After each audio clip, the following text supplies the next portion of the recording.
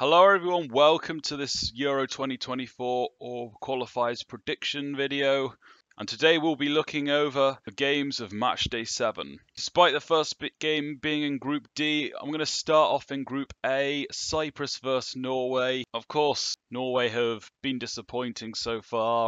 They're going to have to win this game if they've got any chance of qualifying. Cyprus have lost all their games, although did score away at Norway.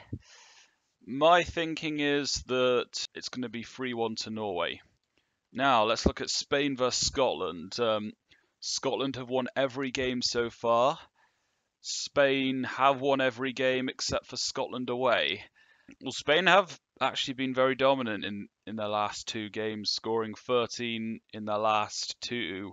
Though, well, considering the opposition, we probably won't see anything like that again.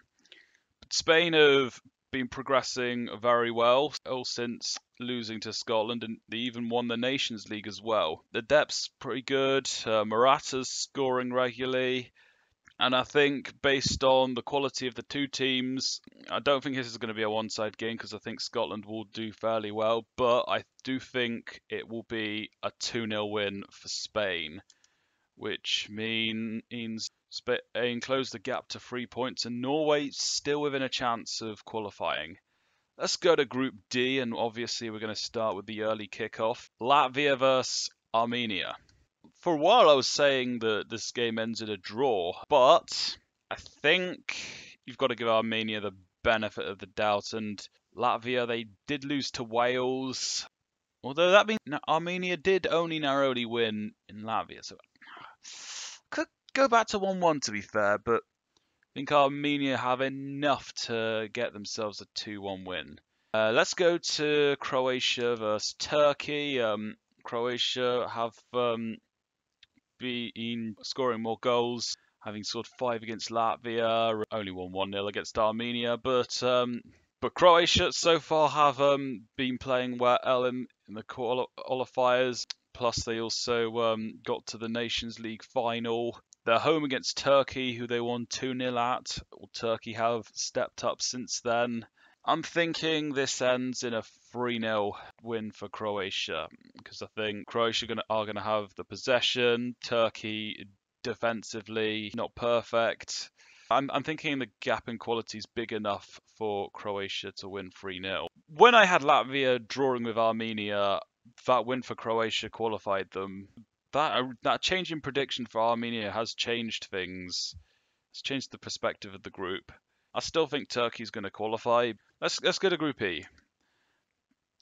Albania versus the Czech Republic. Very impressive from Albania to get a draw in Czech Republic and then beat Poland, which ultimately ended Fernando Santos's tenure. And then Czech Republic, aside from that result and the away draw to Moldova, they've been doing well as well. I can't call which way this is going to go. Armando Broja is back for Armenia. He scored for Chelsea against Fulham. It's hard for me to call because the draw suggests that Albania have the upper hand. Czech Republic on paper a better team. I'm going to say this is going to be another 1-1 draw. Faroe Islands versus Poland. I haven't seen anything on Poland's managerial situation since Santos. They're going to win, I'm sure of that. I'm going to say this game will be 3-0. I think Lewandowski and Zielinski, they're enough to be sure that Poland's going to get a result here. And I'll say 3-0's about right, maybe 2-0. But that's the table as things stand. It's looking very close. And let's go to Group I. First game, Andorra versus Kosovo. Andorra may be due a win here because Kosovo have been bad away. They haven't won a game either. I think most people had Kosovo at least within a shout of qualifying. Andorra, to be fair, have got 2 draws. I don't know what to expect. I'll just go with a 0-0 draw. Belarus versus Romania. Romania currently second. They beat Belarus 2-1 at home. Belarus, they've not been playing well. I'm going to say Romania have got enough to get a 2-0 win. And now Israel versus Switzerland. This game is set to be postponed by UEFA following the situation in Israel. The closest I'm going to get politically here is I do think this game should still be played, but in another country, so Cyprus, Greece, Georgia, Armenia, if Israel can get over the airspace of the other Arab country. And the game away at Kosovo is going to be allowed to play, so even if they needed a day, 2 days extra postponement, I still think this game should play. And unless it's in Switzerland, which I highly doubt they're going to do that, my thinking, if this game is to play, it ends in Israel 1, Switzerland 3. Next, we go to Estonia versus Azerbaijan. My prediction here is Estonia get a 1-0 victory. Estonia haven't looked good lately, but they did get a draw in Azerbaijan. Azerbaijan have been improving a bit, but I think Estonia will win this. So let's go to Group B next. Netherlands versus France. The Netherlands have been improving. Beat Greece and Republic of Ireland, where people were thinking they could possibly be banana skins for the Netherlands. I think they're going to make it a closer game. France themselves haven't been too convincing since the first game. My thinking is France get a 2-1 win, and that it will be enough to qualify French to the Euros. And now Republic of Ireland versus Greece. I think these two probably about level in terms of quality, but you would more likely back Greece if it's being played in their venue, but it's in the Republic of Ireland. My thinking is it's a 1-1 draw. Now let's go over to Group J. Liechtenstein versus Bosnia. Bosnia get a 2-0 win.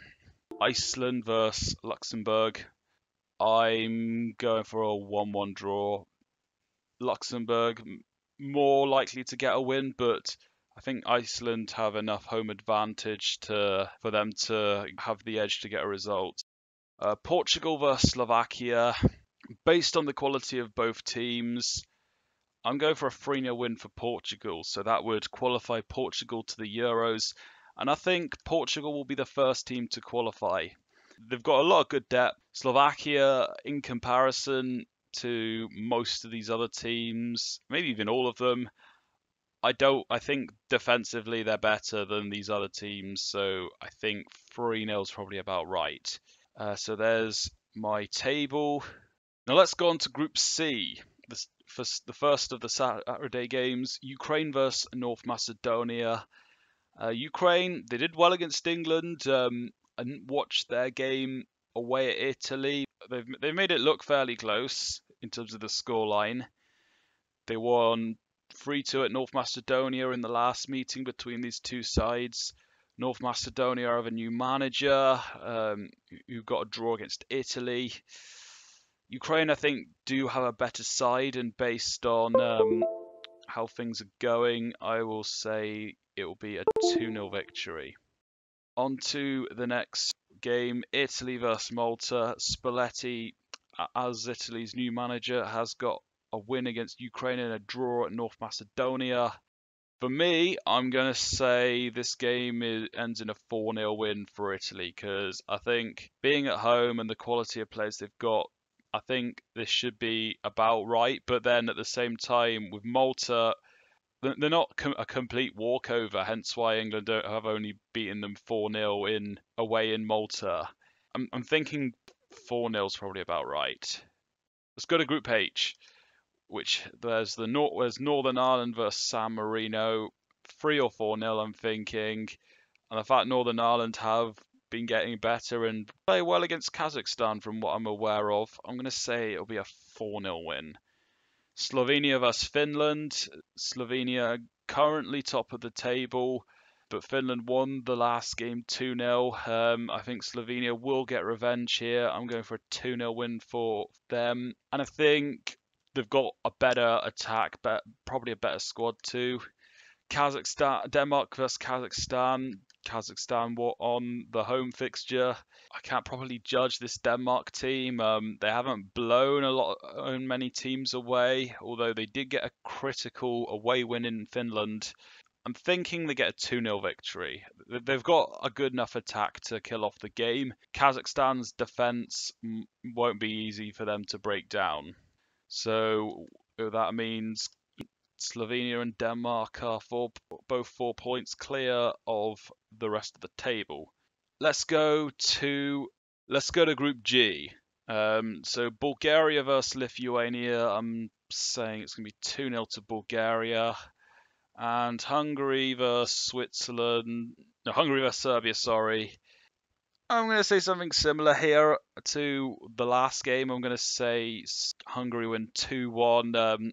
They're just a better team. Serbia not good defensively, but they've got a good attack and midfield, which I think can score against Hungary. So I'm going to say it'll be 2-1. So there are my predictions for match day 7 of Euro 2024 qualifiers. What do you think? Let me know. And I'm doing this off the back of not seeing many squads. I've only really looked at England and Wales, maybe one other as well, but haven't looked at very many. But it shouldn't affect my thinking too much. Let me know your predictions, and I'll see you in the next predictions video.